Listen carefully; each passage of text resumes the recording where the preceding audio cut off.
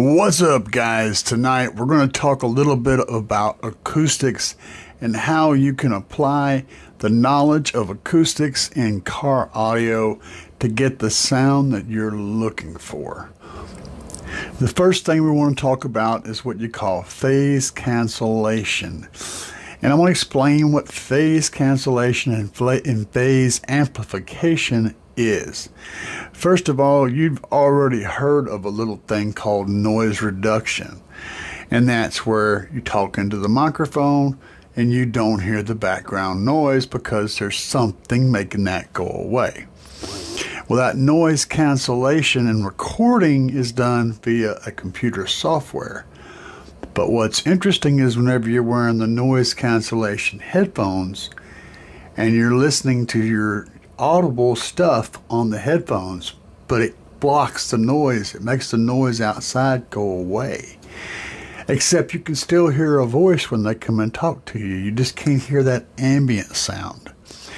What's happening is the inside the headphones, a little processor is listening to the outside noise, and it's playing the reverse to that noise into your ear, which cancels out those frequencies. And it only works on something that's making a constant sound, like an air conditioner running or an engine running or a fan blowing, things like that. That constant sound, the computer goes, hey, that is 1227.3 hertz. So I'll play 1227.3 hertz in the opposite phase into their ear at the same amplitude, and it will cancel that noise out. It works exactly the same way that whenever you have a subwoofer wired backwards in a box with two subs, they're both moving, but there's not much sound coming out. That's that phase cancellation happening. Well, here's where it applies to your car, in your car stereo. Of course, in a home stereo too, but this is a car audio channel. So we're talking about things with wheels, not things with recliners. Anyway, so you have the left channel and the right channel playing the same frequency. And that frequency is coming to your head. If it gets to your head at the exact same time, it can cause a spike. So if the frequency is modulating in the same, if the frequency is modulating in the exact reverse polarity, okay, so it's on the amplitude part of the modulation, and those two collide in one spot, both of them on the amplitude, on the hump, you'll end up amplifying that signal significantly. It'll be more than twice as loud. And if you're hearing a car stereo and some frequencies you're just way out of whack, honky and kind of blaring a certain pitch of a certain singer's voice or a certain guitar sound, it's just way out of whack, that's what's causing that. Another thing that happens, and you don't notice this when you're listening to music because it's not there. We're really good at noticing things that are there that shouldn't be there, but we're not good at noticing things that aren't there. And whenever you have that same thing happening and that frequency's coming and they both get to you on the downslope, they end up creating a much deeper downslope and they almost go completely away. And that is phase cancellation.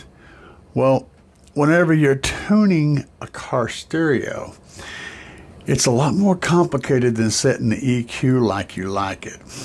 That's the very, very, very, very last thing that you can do. In most cases, you won't ever even do that. So what you're doing is you're picking out two drivers, a left and a right driver of the same group, right? So say, for instance, a left mid and a right mid, blah, blah, blah. And you play a certain frequency. And you're listening with your head pointed toward the front, trying to perceive where that sound is in the sound field. And it should be, if it's equal on both sides, if you're playing a monotone and it's coming out of both speakers exactly the same, that sound should appear dead in front of you. That's where your brain should put it at. So when you're tuning, if all of a sudden say you're doing 200 hertz, it's right there in front of you, and you go to 250, and all of a sudden it moves over here, over to the right. Well, what's happening is at 250 hertz, that frequency is doing this in this space, and that amplitude pulls your ear that way. So what you have to do is decrease the you go to 250 hertz on the right channel, and you decrease it by, say, 3 dB, and then you come to the left channel and you increase it by the same exact amount, and that sound should move in front of you, or move this direction. You adjust that so that that sound moves until it's right in front of you again. That is moving the point where those frequencies are peaking at. Now, if that peak is still really hot, so let's say you're sweeping from 100 to 200 hertz, and at 150 hertz it gets really loud. It's still right in front of you, but it gets much louder than 100 and 200, right? That's where you're having that peak. So you want to go to both of those two and adjust them down, and then go do that sweep again and see if that sound at that pitch at 250 hertz or whatever it is, if it no longer sounds like it's louder, but it also sounds like it's staying in front of you. So when you're listening to the sound, the sweep, 100 to 200 hertz, it should all, the 100, it should all be right in front of you, and it should not be louder at any particular frequency during that sweep. Okay, so here's the thing about cars. And well, first of all, we have to talk a little bit about just room dynamics when it comes to sound reproduction, and also recording, for that matter. Recording lays the problem down in the recording track. Okay, if you got a peaky room that peaks at 300 hertz, whenever you sweep past 300 hertz on a recording, it's going to put a hotter signal into the mic at 300 hertz. So studios tend to want to do the same thing for different reasons. When you're reproducing the track, playing it on the speakers, it's also going to peak at that same spot. And so the same logic applies for both recording and listening when it comes to putting sound inside of a space to go into your ears. Square rooms with 90-degree walls, 90-degree ceilings and floors that are hard and flat and empty have an epic amount of problems. Echoes, all sorts of crazy tonal disturbances and distortions. It's just a mess. Sometimes that mess on the creative end, on the recording end, that mess can actually sound pretty cool. And whenever you're creating a recording, you can add that color to the music, like adding distortion to a guitar, for example. It's part of the music that's being created. It's part of the art that's being created. But when you're recreating the music, you want to have as flat of a system as possible. You don't want to add anything to that painting that wasn't already there. You want to keep it a nice, neutral space. And when you're in a square room with all flat, hard surfaces and all that, you're going to add tons of color to that music. And it's going to, in a lot of cases, it's going to just absolutely wreck it. The better room is a square room with lots of padding, window curtains, carpet on the floor, and some furniture in it. An even better room is a square room with all of that, plus carpet on the ceiling, padding on all the walls, and lots of drapery hanging everywhere. An even better room is a room that's definitely not square, that has all the same accoutrements to it. Okay? The more you can disturb the space and break away from consistent mirror images of everything, And the softer you can make those surfaces, the more cushiony and absorby and deflectory you can get them, the better. That's where car audio comes in. The cool thing about a car is it is full of reflective, bouncy, weird angles. Almost nothing in the car is 90 degrees with anything else. Even in a car with the windows are up, the windows are usually leaning in a little bit. All it takes is a little to throw everything off. The bad thing about a car is that it's half glass. Glass is hard, shiny, and solid, and extremely reflective. And the glass is all on the same plane. That's bad. Another bad thing about a car is it's a small space. That makes things more complicated. Another bad thing about a car is that you're not sitting in the middle of that room. You're sitting way over to the side, way up to the front. So now you have to train all of the speakers to confuse your brain into thinking that you're sitting in an equal distance between those speakers. And that is where the DSP comes in.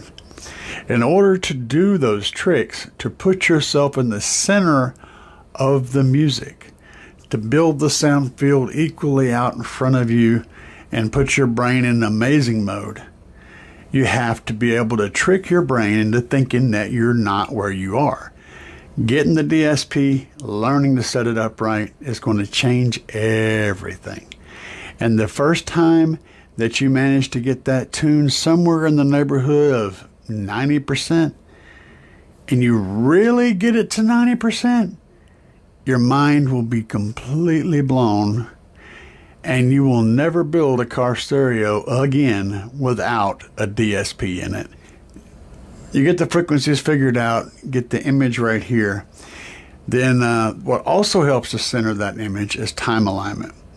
The funny thing about time alignment is people think of it as a tap, tap, tap thing. So, for example, okay, these two at the same time need to sound like they're hitting my ear at the same time. While that is correct, it's actually not correct. What you're more time aligning is not the snap on each side, it's the entire frequency of sound that's constantly moving. Okay, so you're not time aligning the pop, boom, boom voices, those synchronized things. You're time aligning a constant flood of variable information. And so where the one peak for one frequency and another frequency may meet here, you have to move them over, like I explained before. And then a bigger, lower frequency might meet here, you got to move it over, like I explained before. And the time alignment is to try, because all those frequencies have different rates and different peaks and valleys. So if you look at what's coming at you, it isn't as simple as this. It's more like this. It's just chaos all over the place. And all of that information, you've got to try to get a bunch of it, the bulk of it, to hit your ears at the same part of its cycle. It is incredibly difficult to do this. We can only get vaguely close, and whenever we get vaguely close, it sounds absolutely phenomenal. So you time align first, then you equalize.